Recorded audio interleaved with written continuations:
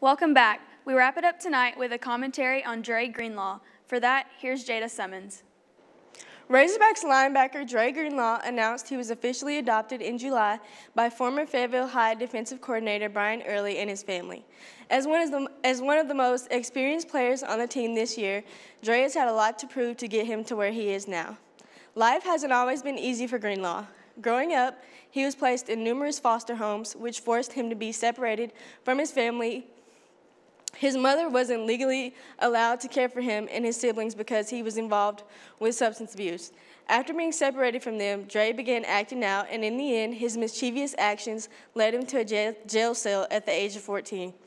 Ultimately, Brian Early saved Dre's life. Looking at such a great athlete, you wouldn't think anything bad has happened in his life. But everyone has a story, and this just happens to be the most inspiring one I've seen in a while. It's not every day you come across a star athlete being able to juggle the hardships in life while keeping a smile on his face at the same time. Greenlaw got the chance of a lifetime, and needless to say, he's done a great job at upholding his end of the bargain. I wish him nothing but the best in his future endeavors, and hopefully he can lead our team to victory. I'm Jada Cummins.